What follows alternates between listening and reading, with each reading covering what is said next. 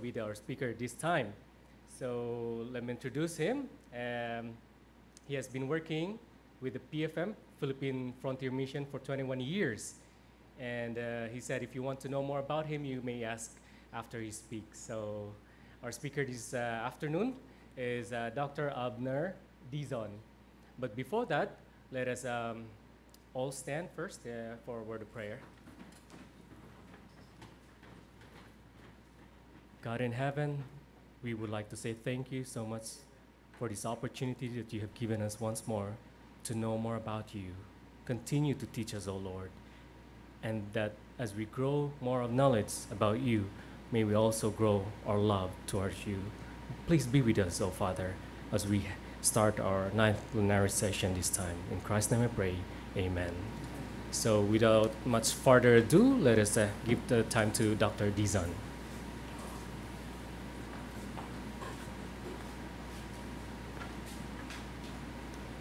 Good afternoon, everyone. Good afternoon.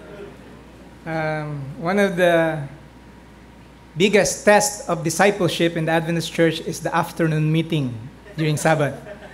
So you are the true disciples because you're still here. Okay, anyway, like I said this morning, those who want to see the presentation can download it or something. But for you, you are more blessed because you can ask questions. All right, so the topic for me that I will be speaking on is discipleship in Asia. Two parts. One is, what are the challenges to reaching the Asians? And the other one is, what are the common denominators in terms of successful mission and discipleship in Asia? Now, when I think of Asia, sometimes I only think of Southeast Asia. But actually, Asia is much, much bigger than that. And we'll see in the map, the Asian continent. It includes China, Russia, and even the Middle East. In fact, the word East means Asia, okay? So the Asian continent only has 23% or less than 1/4 of the world's surface area. And yet, 6 out of 10 persons in the world live in this continent. So there are 6 Asian for every 4 non-Asian in the world. Okay. It is also the birthplace and the home of many of the major world religions. In fact, all of the major world religion was born in Asia. That includes Buddhism, Christianity, Hinduism, and Judaism. Now, the thousands of ethno-linguistic and cultural religious groups in Asia make it a very diverse region. Asia is not just one world. It is actually many worlds, sometimes intersecting, sometimes colliding, sometimes merging into each other. And here in AIIAS, you have those factors, except that we're trying to minimize the differences.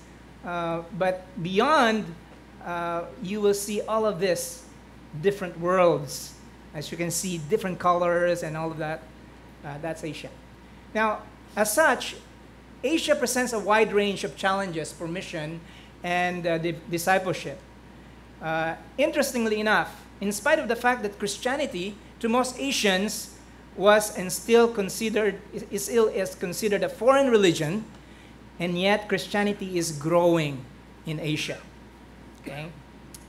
This paper will identify the challenges and common denominators to mission, meaning outreach, as well as discipleship or inreach in Asia.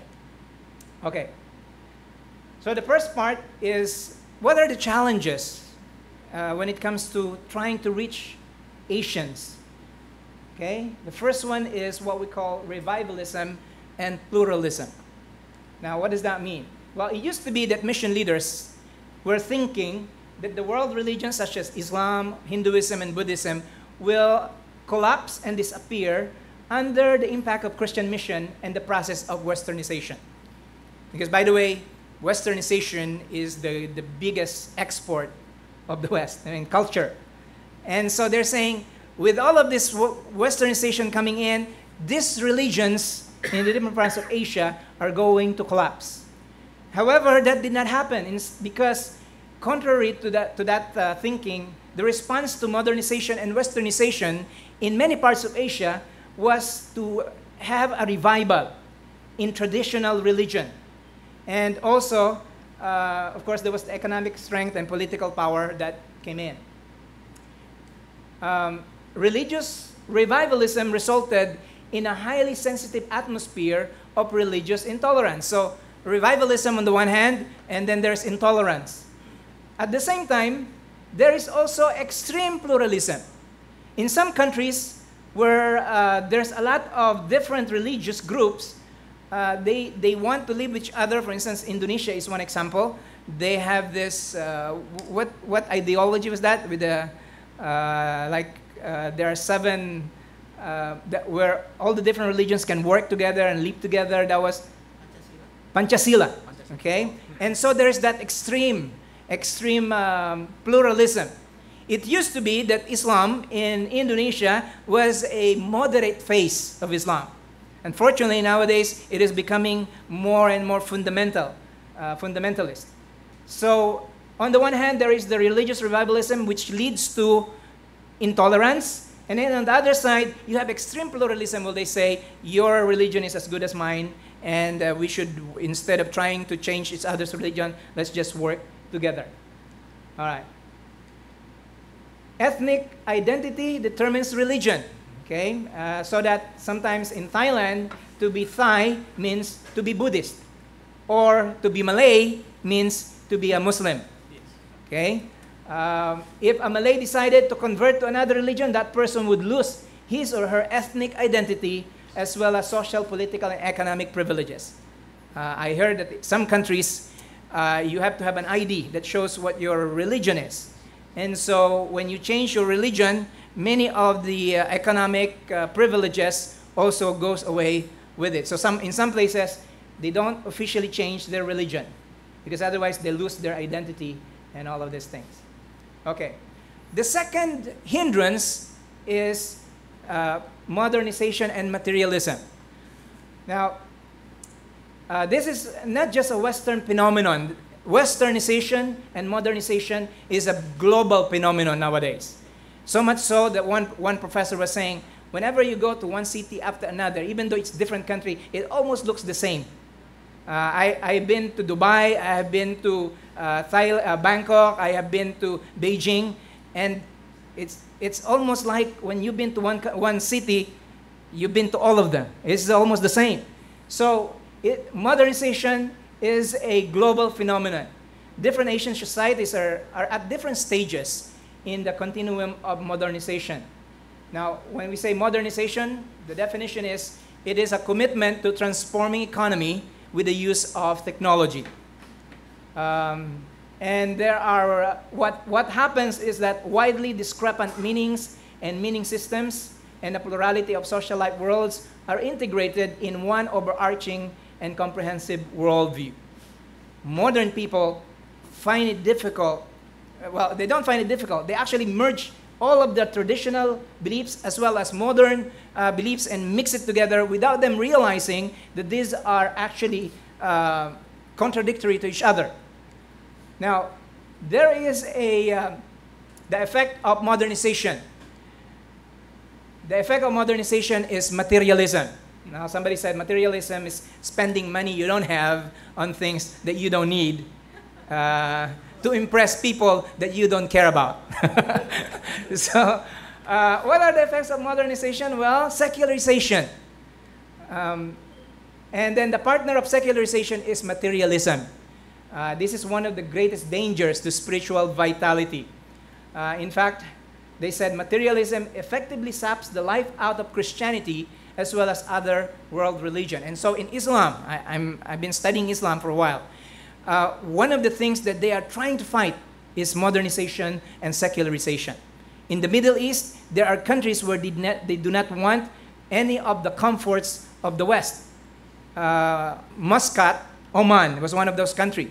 It was only within the last 40 years that they allowed roads to be built and they allowed cars and all of this other modern comforts to come in, because they realized, and that is a correct realization, technology and all of these things from modern things is a Western, let's say, has a Western flavor in it, and it tends to secularize the people.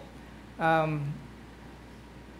there is a sociologist named Peter Berger, and he had the secularization thesis. Now this is not always true, but his thesis is modernization will eventually result in relativizing all perspective. It will make everything relative. I mean, the truth becomes relative, especially in the religious perspective. For instance, for the Buddhists, his truth is truth in the Buddhist context. For the Muslims, their truth is truth in their context. For Christian, our truth is truth in our context. So the modernization says, let's live with each truth, because all road leads to Rome, so to speak. And therefore, as a result of secularization, they said there will be a privatization of religious beliefs. It's a private thing. It's no longer a corporate thing. And then also, there is a pluralization of ideology. So you can both be a Seventh-day Adventist, and yet you have a postmodern thinking, and yet you have so on and so forth. So there is a pluralization of ideologies and worldview. The third hindrance is racism, prejudice, and suspicion. Now, racism is based on a lack of understanding. Somebody says, you fear what you don't understand. Because it's difficult to understand. For instance, I was looking for funeral rites, and I saw that in some parts of China, like Tibet, they have what we call the sky burial. And what it means is they would bring out the dead body and allow the vultures to come and eat the flesh. After the flesh has been eaten, they would pound the the bones and merge it with some other food, and then call the vultures again to finish up. So you are buried in the sky. And for people who don't understand that, why they are doing that, we either hate them or we fear them. So because there's so much culture, so much different cultures in Asia, there is a lot of racial prejudice.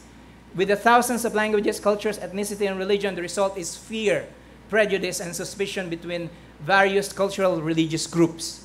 And there are serious barriers for someone. Sometimes it's even easier for an American to come and reach some of the Asians than for their Asian neighbors to reach them because of this racial barrier and discrimination.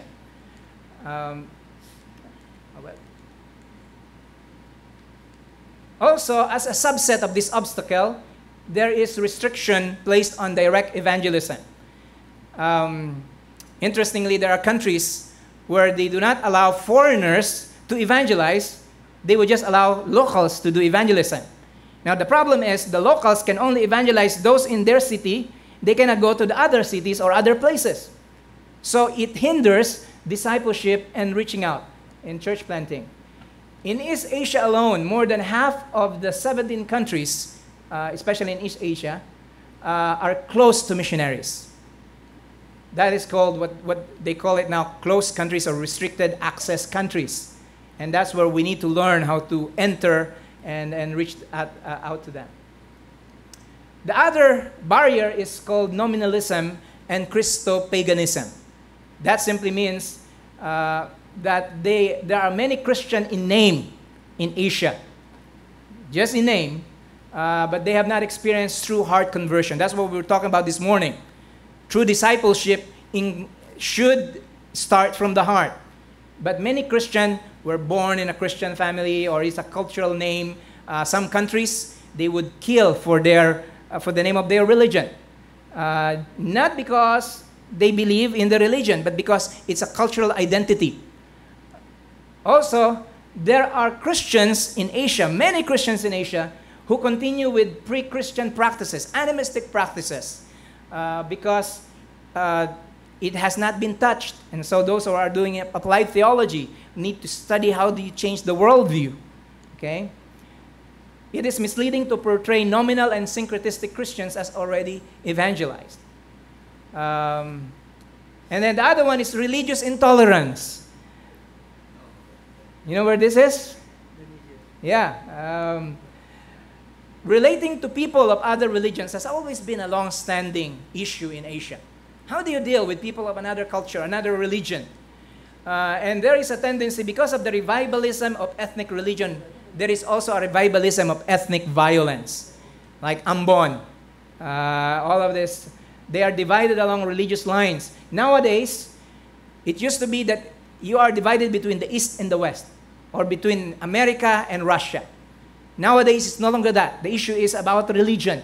You see, IS, the Islamic State, ISIS, they call it ISIS, Islamic State of Iraq and Syria. That's a religious issue. The terrorism that was done in America when was that? 2001?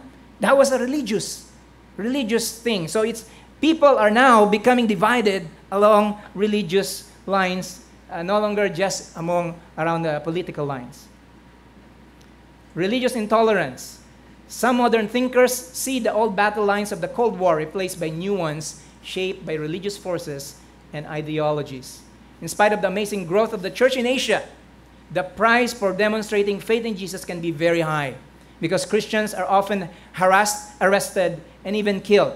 That's why I told you this morning, we need to, our members and those we are reaching out to need to realize that there is a cost to discipleship. Because the real thing is that in Asia, many countries, if you become a Christian, you will experience a lot of suffering. In spite of all of this, the growth of Christianity in Asia is very fast. In fact, the growth of Christianity in this region is remarkable, especially in what we call unreached or unevangelized areas, such as China, India, Nepal, Iran, Bangladesh, Cambodia, Vietnam, and North Korea. Okay? Now, the question is, what do people use to be able to reach them? What are some of the common denominators? How is it that in spite of all of these hindrances, they are able to establish churches and to have converts in those places? I would like to know. Now, take note that not everything that works is biblical. Okay? There is sometimes there's a concept, if we get a lot of members and converts, then that's how we should do it. No.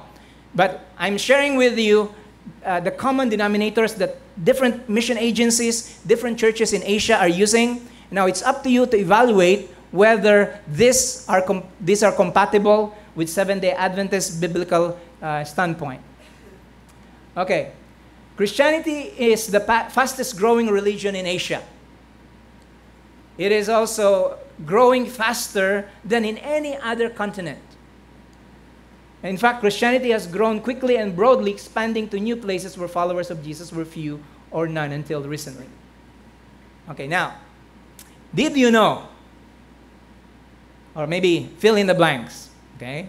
Those who are still awake, okay? Fill in the blanks. 83% of non-Christians in the world are what? 83% are? Well, yes, Asian. That's a lot of non-Christians in the world, huh? 83% are Asian. 87% of the unevangelized in the world are Asian. The least evangelized peoples on earth are predominantly, wow, you don't have to think, huh? Because this is about Asia. So, yes, there's a big challenge. Asia has the fastest growing churches. It's also the least evangelized people are found in Asia. I like being in Asia, don't you? Because we have the challenge to penetrate the places, the people that have never heard the gospel. Amen? It's exciting to be alive today. Especially during the GC, they will talk about reaching the unentered or unreached cities in the world. And so you have the opportunity to try to apply some of these things, some of the common denominators that are being used by non-Adventists, of course. But I hope these are... So effective evangelist disciples are needed in Asia. Okay. What are the common denominators in discipling people in Asia? Number one. Oh, well, here's another information. Let me just go. Okay. Holism and or holistic ministry. Now, when I say holism, we refer to the partnership of social action with evangelism. That means we're not just dealing with their spiritual needs, we're also dealing with their physical needs. It stresses service and solidarity with the poor. Remember, there's a lot of poor in Asia. Now, even though I said don't preach a prosperity gospel, we still have to deal with the poverty. Somebody said, you can give without loving, but you cannot love without giving. While it's very important that we are aware of the danger of dole-out mentality, of dependency, we need to be Christians who share the love of Christ to others. And so, holistic ministry has been used in Asia with a lot of success. It is an attempt to make the gospel good news to the poor. And so they use different social ministries, and I'm not going to read through that. Also, it's about offering people an answer to their questions. And not just the questions of spiritual things. It's not just about eternal questions. Many of us, when we have 28 fundamental beliefs, we're dealing with eternal questions. But we're not dealing with questions like, who will I marry? In Asia, they have a way to know who they will marry. They will get together with a shaman and will get maybe some chicken and look whether say, is this the woman that I should marry? If the liver turns to the left, yes. If the liver goes to the right, no. So, if they become Seventh-day Adventists, how will you answer that question? Many of us don't even know how to answer the question, what is God's will for me? What course should I take? Whether I should be a missionary or not. So if you get converts coming in from a culture where there's a way for them to answer their questions like that, then it's not going to work out well for them. Or where can they bury the dead? Interestingly, death and rites, rituals are very serious issues for Buddhists and for those in the Chinese religious background. And the relationship with ancestors, for instance, in China, this is an issue that Adventist Church needs to deal with. Also, what are the appropriate Christian behavior at certain things? Number two is spiritual warfare and power evangelism. Encounters with witchcraft, spiritism, and demon possession make it difficult for missionaries, particularly those from the Western educated area, to deny the realities of Asian spirit world. Unfortunately, as I said before when I did the presentation on demon possession, many of those who have been trained in seminaries are trained from a Western perspective where they don't deal with the spirit world. Now, one of the fastest growing denominations in the world, groups of Protestants, are the Pentecostals. And the Pentecostals are even able to get converts from Muslims. You know what is their main approach? Power evangelism. Miracles, signs and wonders. Praying for the sick, casting out evil spirit, and they are doing it. Now, some of us say, they can do that. They don't have the truth. We have the truth, but we cannot do that. So, I wonder, if you are looking, if you're selling the gospel, and the ones who are going to buy it are there, and you say, we have the truth, but we don't have the power. They have the power, but they don't have the truth. Which do you think they will choose? Power. So, just something to think about. Now, in Asia, the underlying religiosity is animism, belief in the spirit world. Now, I will not ask you for a show of hands, but many of us, even though we're very much educated, when there's something that happens to us and we cannot explain it, the next explanation is, there must be some spirits. There must be something like this. Okay?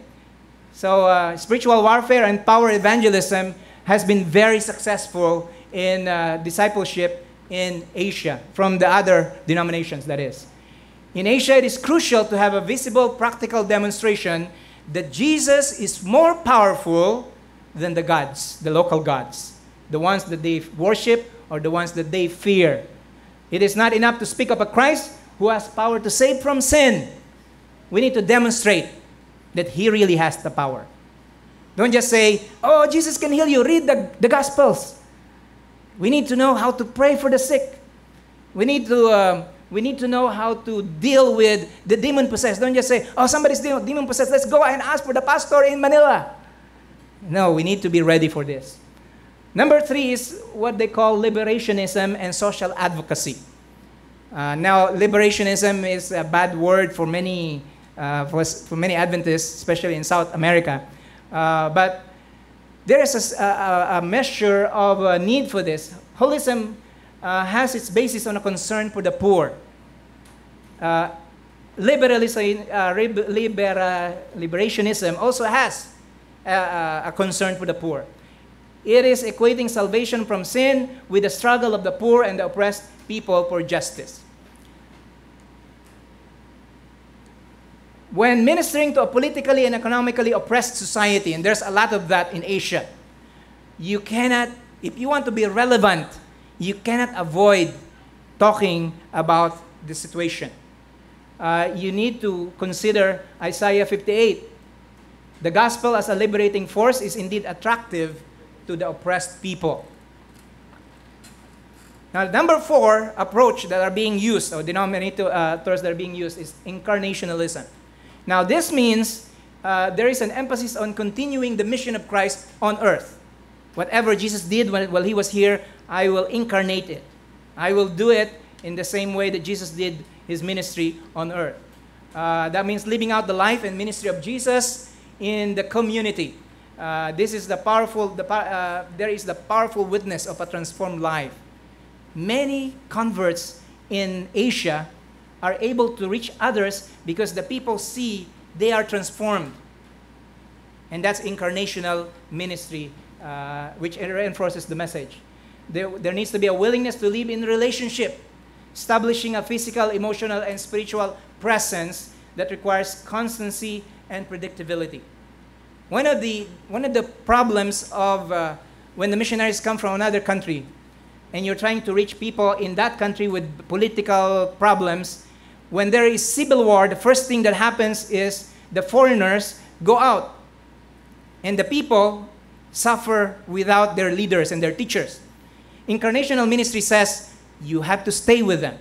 Whatever they are suffering, you have to suffer. And some of the missionaries that I've read about who did not leave when the country was in upheaval, they were able, when the civil war went away, they were able to get a lot of people to join their church. They say, this is like Jesus. These are our leaders. They will not leave us. They will be with us. They will die with us. And so on and so forth. So, incarnational ministry. And then another approach that is very effective. And if you want to know more about this, we have an organization called Philippine Frontier Missions. The approach they're using in evangelism is called Bible storying approach. And let me share with you. In a traditionally oral society, storytelling as a teaching method is very appropriate. Asia has always been in the past have been an oral society. Okay? They like to tell stories. In fact, evangelism here works with a lot of stories. The verses in the Bible, very few. But the stories, there are more. Okay? And so because people remember the stories. They don't remember the text. They remember the stories. And so this approach, missionaries in Asia have successfully used the Bible storying approach to present the gospel to Asians. Now, what is this? By the way, they call it the chronological Bible study method. What they do is they follow the progress of biblical revelation from creation in Genesis until Christ in the Gospels, and then from the church, how the church was established in Acts and the epistles, and then on to the end of days through Revelation. It's like giving a whole story from Genesis unto Revelation. This has proven to be very effective in getting people to understand why Jesus had to come on earth to die. So Philippine Frontier Missions have been using this as our approach to reach pagan tribes and Muslim tribes with some success. The sixth approach is whole family evangelism. Okay, now some people don't like motorcycles because there's only a few that can ride. But in Mindanao, everybody, the whole family can ride in the motorcycle. Okay, if you want, Pastor, we can go there some other time. Okay, they call this the habal-habal. Or some people call it Skylab. Pastor Agustin, I'm sure you have ridden on this, on one of this. The family orientation of Asians make it undesirable to extract individuals. Remember what we do in evangelism. We say, how many of you want to accept Jesus? And so one person. This is a Western model. This is an individualistic model. Now in Asia, even though it's working, in Asia, the more appropriate one and desirable one is not to extract them from their family, instead to include the entire family. In many cases, extraction evangelism has caused a community to be prejudiced to the gospel, not because of the message of the gospel, but because those converts are seen as someone who is going against the cooperation and the respect of the people. They feel these are anarchists. They come in before we had cooperation. Now when they come, they don't join us anymore. So it's not a very good thing. Inviting the entire family to receive the gospel and aiming at whole groups rather than mere individuals, especially effective in societies that are family-based, such as Korea and China. Some Muslim countries or Muslim cities or towns, this is also a very good approach. What they do is sometimes they deal with the leaders. They deal with the head of the family, not with the individuals, not with the children. Sometimes we do like a vacation Bible school, and then we have the children, and then sometimes we are tempted to give Bible study to the children. For some countries, this is not very appropriate. What you do is you get the parents, even if the children are attending, you ask permission from the parents so that they do not see that you are a competition to their family. The other one is contextualization. We've heard a lot of this recently. Now, contextualization has been used. That means they enculturate the faith. It's an attempt to share the gospel by putting on Asian clothes. I remember we went to an Aita village, and one of the chieftains said, we were using the pictorial, and he said, oh, that means we Aitas, they are dark-skinned and very small, curly-haired. And he said, we Aitas, we are no good because we are not really part of the human family. And we say, why?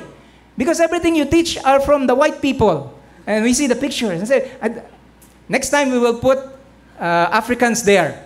So that, but the point is, the gospel needs to take on the look and the feel of the local culture. So things like redemptive analogies, things like contextual theologies, things like indigenous music and art and architecture, we can use them. Now I realize this can be controversial in some places, but you don't have to be an American Christian to be a Christian. You can be a Russian Christian, you can be a Chinese Christian, you can be an Indian Christian with the culture, as long as that culture doesn't go against the gospel. Contextualization. And then number 8 is church planting. Wherever church planting is done, wherever the gospel is growing remarkably, there is an emphasis in planting and establishing local congregations.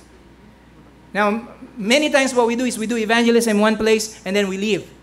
This is not what they are doing. What they're doing is when they do evangelism anywhere, they don't leave until a congregation is established there. Even if the congregation is just 10 or 12 persons, and they make sure they're not even thinking of the church building, they're thinking of by the way, the church is not a building. Although nowadays we say, let's go to church. Okay? The church is not a building. In the Bible, there is no definition of the church as a building. It's a people, a group of people. So the gospel mandate is not just preaching the gospel, it's also making disciples and gathering them into communities. And therefore we see in Paul that he did not just preach, he organized congregations. I think this is the last slide. Discipleship, real discipleship, produces growth. And growth produces propagation. The growth of the church in Asia is especially dependent on discipleship. discipleship leads to propagation, because a church that does not propagate itself will soon die out. That's the end of my presentation.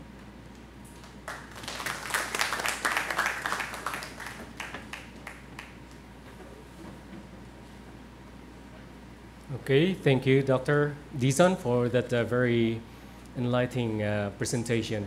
This time, we'd like to accept your questions. If you have some questions that you'd like to ask the speaker.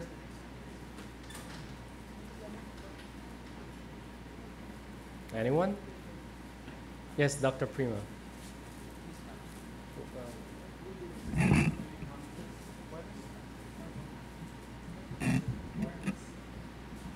Please come.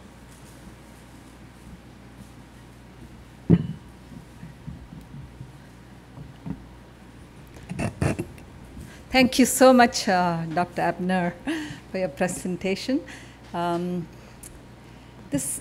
been bothered by an issue from yesterday onwards, and you have confirmed my trouble. Today you pointed out one of the ways to disciple as being the whole family evangelism. I like that a lot. The holistic way. And yesterday we heard a presentation on family-like discipleship or something in Korea. And you just mentioned that in certain countries in Asia, that's the approach. But I'm still concerned about the appeal towards genders. Okay? Men are primarily the sources of help. You can see the picture right there. It doesn't appeal to me at all. Over there, Jesus inviting disciples is all men. What about women? What about children? We need something appealing, and when family orientation is the thrust, how will we appeal to women? How will we appeal to children when only men may be up in the front? What are our plans to train women, okay, who can appeal to children for sure more than men? Are there plans? Okay. Yes. Well, in a way, I'm glad that I'm in the Philippines, because in some parts of the world, this issue can be very divisive. Recently, the General Conference Women's Ministry Department has commissioned myself and my wife to write a manual to train women to reach out to Muslim women. And I'm sure they also have other manuals that helps the women in the churches to reach out. Although there are countries, they said that they have to step lightly, because some countries, they say, if there's evangelism and the women is up there, they say, no, we don't want the women up there, go down. What can we do? Definitely, more than 50% of the membership of the Seventh-day Adventist Church are women. Did you know that? Unfortunately, many of those in leadership are men. And so there's this, let's say, imbalance. But women, in many countries where I visited, were some of the most active in ministry. Whether they are recognized or not, they do it because they are disciples of Jesus. By the way, in the Gospels, we find many women had been part of the traveling seminary of Jesus. And I would like to let you know that Jesus is not androcentric. He's not patriarchal. He sees women and men as equal in God's sight. But we have to deal with culture. And as much as, for instance, from my side, I did not realize that men and women are so, needs to be very, the hierarchical thing like that. But until I listened to some of the pastors share about their views about women, and I realized there's parts of the world where the culture is such that Paul's epistles about women shutting up is very well used, okay? What can we do? Number one, we need to educate. Here in AIIAS, one of the things that we will be doing is the Mission Emphasis Week. Dr. Gaptil said, we want to see more of these pastors and people here in AIIAS to be the first ones to be culturally sensitive and open. To be the first ones to understand that in Christ we can be equal. The men and the women, the children and the men. There are positions in terms of the gifts and in terms of what is culturally appropriate, but we need to be more open. The goal of the Church of Discipleship is to edify us into the matureness of our faith and knowledge in Christ. Now, some people are higher in terms of what they have understood, like countries where they have, for instance, Indonesia and Philippines, we had elected Filipino and Indonesian president. So you can see that in this country, it's not a big deal if the leader is a woman compared to some other countries. But some cultures are still struggling with some of the basics of dealing with the gender issues. So education is number one, I think. Number two, I think they need to get to know more of some of the stories of women whom God had used. Actually, number one, we should have showed them about Ellen White. I mean, but again, I hope it will not be a divisive thing in cultures where it's patriarchal. Then maybe God will allow them to remain like that. Because, by the way, the Bible was born in a patriarchal culture, and so it was speaking with that worldview, and God deals with each culture at the level that we are in. But His goal is for us to eventually move up to, let's say, the heavenly culture or the Edenic culture, and in as far as the relationship and the families are concerned, then hopefully, before Jesus comes, we will reach maturity in that aspect. Any other question?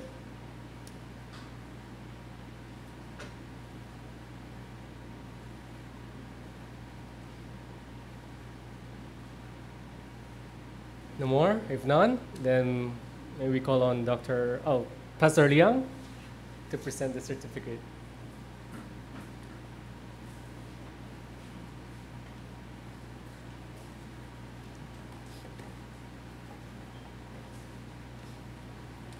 On behalf of the AIIAS Asian Theological Society, I would like to present the certificate of appreciation to Dr.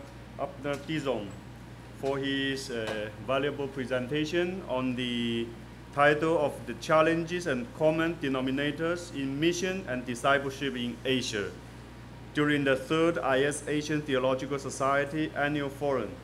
Thank you so much. And this is the token of appreciation. Thank you so much.